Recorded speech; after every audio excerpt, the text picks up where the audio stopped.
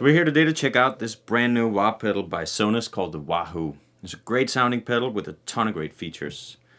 And the first thing you notice about it is that there's a lot of parameters to tweak, and it can seem a little overwhelming, but as soon as you plug it in, you realize that it sounds good pretty much right out of the box.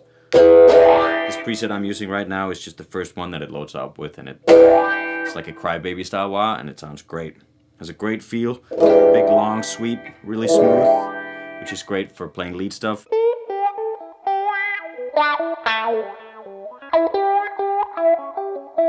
Should be really subtle and expressive with it.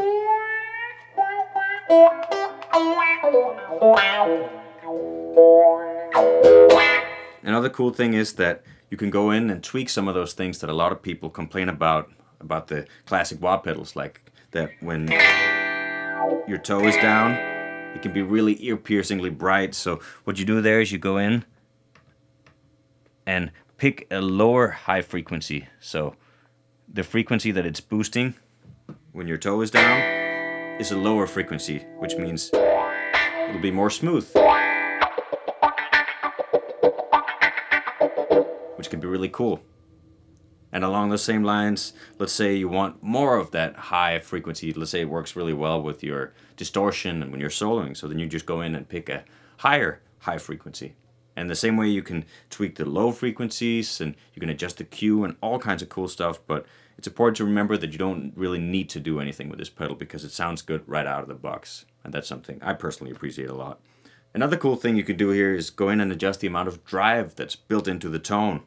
And it's worth mentioning here that this pedal is all analog but digitally controlled, which means you get the super convenient layout from the digital side of things, but with a cool analog tone. And you can really hear that in the drive, because when we crank that up,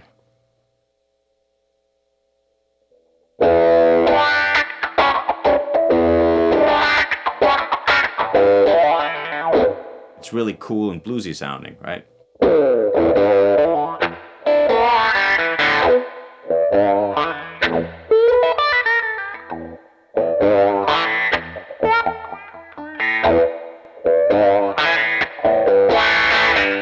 So as you can see, there are a million things you can tweak if you want to, but you can also just leave it as it is and it's going to sound great.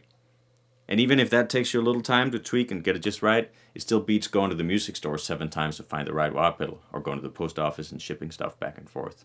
And if you do session work or you play in a lot of different situations, you also don't have to carry around 4 different filter pedals. You can just program this with up to 100 presets and just have all the sounds you need right here in this one pedal. And so that's just the wah side of it. It can also do all these other crazy sounds, and for all of those I recommend that you just go through the ones they recommend in the manual and tweak them if you want to, or just use them as they are. This is a phaser sound, for example.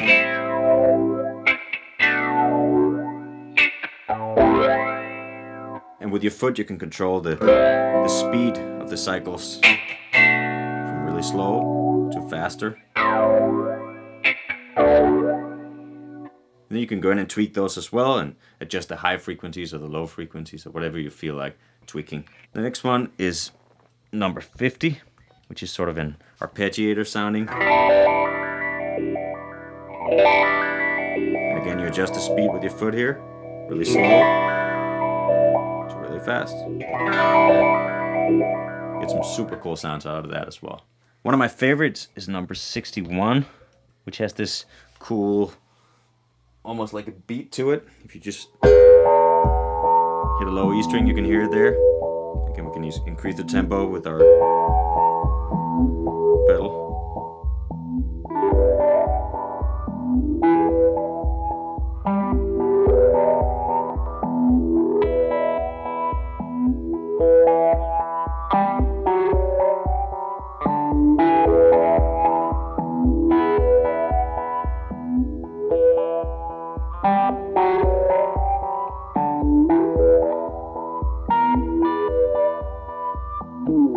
So all in all, this is a great pedal, great features, great sounds, and it's a ton of fun to play around with.